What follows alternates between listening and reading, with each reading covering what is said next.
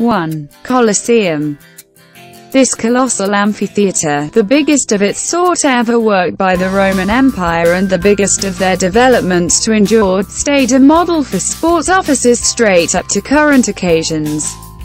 Worked by Vespasian in AD 72 and amplified by the expansion of a fourth story by his child, Titus, it was a setting for public displays and shows, even false ocean fights. A wooden floor that was 83 by 48 meters covered with 2 extra underground stories with burrows, rooms, cells, and sections that gave space to warriors, laborers, wild creatures, and capacity. 2. Florence Duomo Santa Maria del Fiore. Viewed as perhaps the best house of prayer on the planet, the Duomo Santa Maria del Fiore, or the Cathedral of Santa Maria del Fiore, overwhelms the Florence horizon.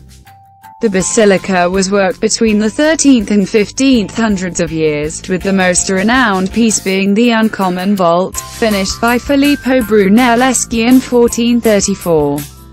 The church building's chime tower stands close adjacent to the basilica in Piazza del Duomo, canvassed in a similar designed marble common of Tuscan Romanesque engineering. Planned by Giotto. The campanile stands 82 meters tall, and you can climb the 414 stages up to a review stage with phenomenal perspectives on the city and the vault. 3. Leaning Tower of Pisa.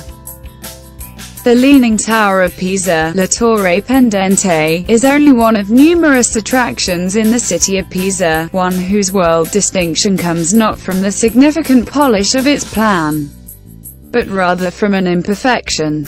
Work started on the pinnacle during the 1100s, and the sinking, which prompted the lean, started when the pinnacle arrived at the 3rd story, inclining increasingly more throughout the long term. Before rebuilding work during the 1990s, it was anticipated to overturn constantly 2,000. Today, guests can scale the steps of the pinnacle for an astonishing perspective over the city. The Leaning Tower remains on the Piazza dei Miracoli, a setting it imparts to the excellent Romanesque Cathedral of Santa Maria Assunta and around unsupported baptistry. Every one of these highlights exceptional works of archaic stone cutting. Cinque Terre. Cinque Terre is a stunning beachfront area with steep slopes and sheer precipices disregarding the Mediterranean.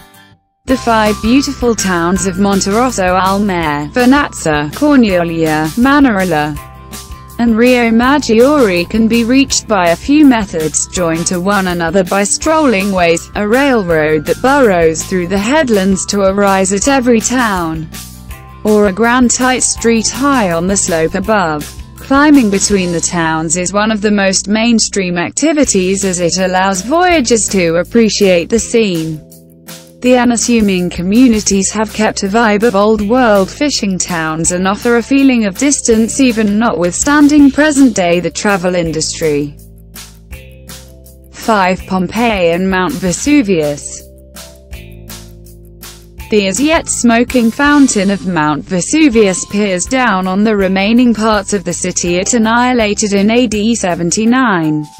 Yet, that equivalent emission additionally saved a considerable lot of the city's specialty treasures, frescoes, mosaics, and models that were encased in the magma as it cooled. A few centuries of unearthings have uncovered the remaining parts of houses, markets, showers, sanctuaries, theaters, roads, and human remaining parts. Guests can visit the site, stroll along the old road scarred by the tracks of chariots, and see the designing utilized by Romans over 2,000 years prior. Close to Pompeii is the uncovered city of Herculaneum, obliterated by a similar omission in AD 79, yet covered in magma and debris that hardened and froze the town similarly as it seemed to be. You can join visits to the 2 destinations in a single day.